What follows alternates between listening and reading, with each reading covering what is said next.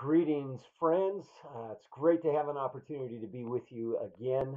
As you know, I've been away on vacation for a few weeks and very grateful for God's care and provision while absent, but also very grateful to be back again. We were here this last Sunday on the Lord's Day in the morning to be in worship with everyone that was here and those of you that were present online. And it was just great to be back and good to be back. So wanted to take some time to just share a few thoughts with you. One of the things that was very mindful of, even while I was on vacation, is that while there's a bit of a break in things, it doesn't mean that the spiritual battle goes away. There is a battle that we live in as long as we are in this world. But even though the battle rages, Jesus never changes. And one truth I've thought a fair amount about over these last few weeks is from Hebrews chapter 13, verse 8, this glorious statement that says, Jesus Christ is the same yesterday and today and forever. Jesus Christ is the same yesterday and today and forever. Indeed, the spiritual battle constantly rages, but Jesus never changes. He is our hope. He is our confidence. He is our life. He is our Lord. He is our Savior. He is our Master. He is our friend. And because of that, we can be faithful to what God has called us to and to continue to believe and to continue to persevere, to continue to strive to obey His commands in the circumstances that He ordains for us because He never changes. And this is apparent throughout the letter to Hebrews. A couple of implications that flow from this that you're very familiar with, but I want to just remind and encourage you of again. One of those implications is in chapter 4, verses 14 to 16, when the writer says, since then we have a great high priest, and we can fill in, who never changes. We have a great high priest who never changes, who has passed through the heavens, Jesus, the Son of God. Let us hold fast our confession. For we do not have a high priest who is unable to sympathize with our weaknesses, but one who in every respect has been tempted as we are, yet without sin. Let us then with confidence draw near to the throne of grace, that we may receive mercy and find grace to help in time of need. Because Jesus never changes, we have a never ending privilege and blessing of being at the throne of grace before God our Father, because Christ Jesus, our great high priest, is constantly there.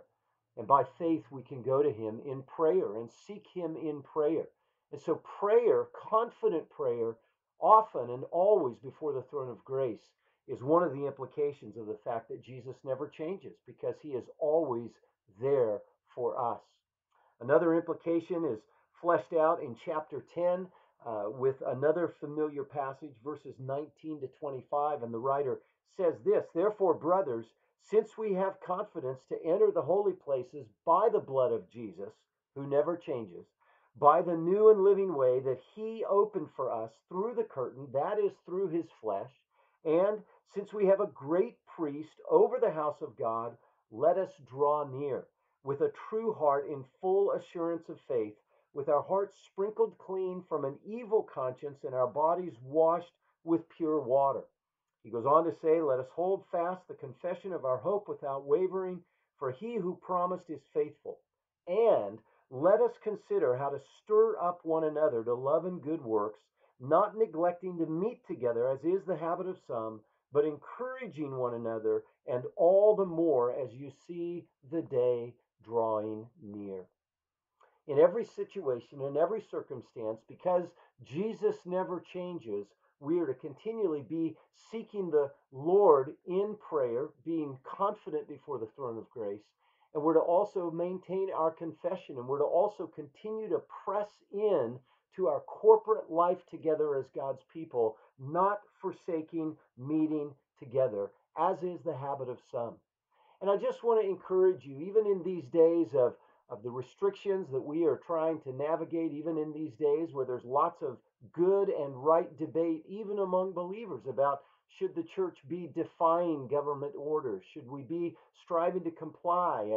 And those are good and valid and necessary questions. And of course, we know for ourselves right now, we're able to meet outside and we're able to gather on Sunday mornings.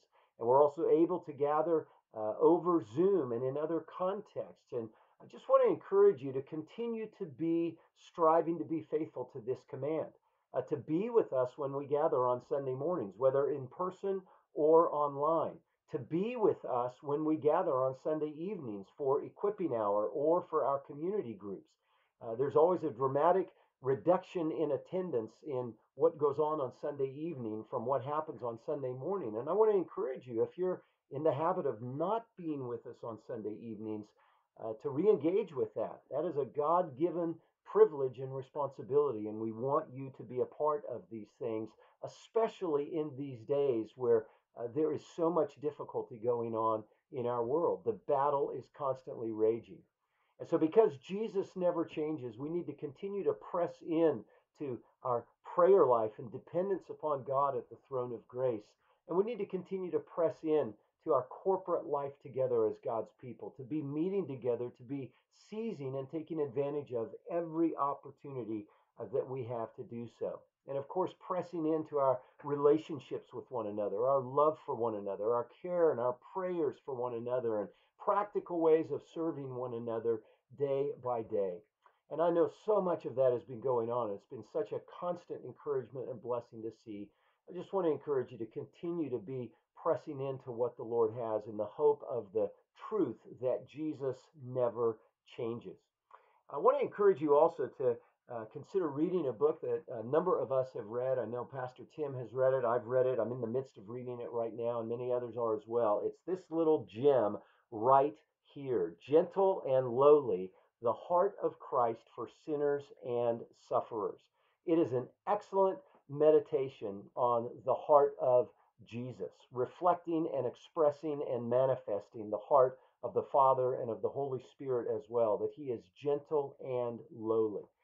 It is rich, it is dense, it is very readable, very accessible, but it expresses and draws out truths that focus on the heart of God for people, and that is particularly manifest in the Lord Jesus Christ. So I would encourage you to take advantage of that and just devour that and be strengthened in your faith in who Jesus is. Not only all that he has done, but who he is, his heart for you who belong to him. A couple of other things I would just remind you of this evening. I'm recording this on Wednesday morning, and this evening, of course, we're having a special send off for Paul and Ellie Ursall for their children, Janie and Mila and Titus. And I'm not sure when you're watching this, it may have already happened, but if you're seeing this before it happens, we certainly encourage you to be with us. And whether you're with us or not on Wednesday night for that send off, certainly be praying for the Ursalls as they begin their new ministry back at Grace Bible Church in Fair Oaks, where they have so many of their roots. And we are deeply going to miss them, but we are so grateful for the time God's been privileged to have them among us, for the deep fruit that God has been pleased to bear through their lives while among us. And so we're going to miss them, but we're excited. So keep them in your prayers.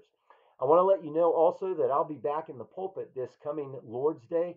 So very grateful for the ministry of Tim and the ministry of Paul, and even this last Sunday, the ministry of Todd Bolton from God's Word. But I am going to have the privilege of being back, and for a number of weeks, for a few weeks, we're going to spend some time in 1 Corinthians 13 asking what is essential in the church. And you can take an early look at 1 Corinthians 13. You're probably familiar with it already. Great realities regarding the holy love of God among us. That's what's essential. So we're going to take some time to spend looking at that. Well, again, I'm excited to be back. So grateful for each and every one of you. Continue to pray for the Lord's richest grace and blessings to you in the hope, in the blessings, in the riches, and in the power of all of his love in Christ. We look forward to seeing you perhaps tonight at the send off for the Ursalls, but also perhaps this coming Lord's Day. So richest blessings to you, and we'll see you again. Bye bye.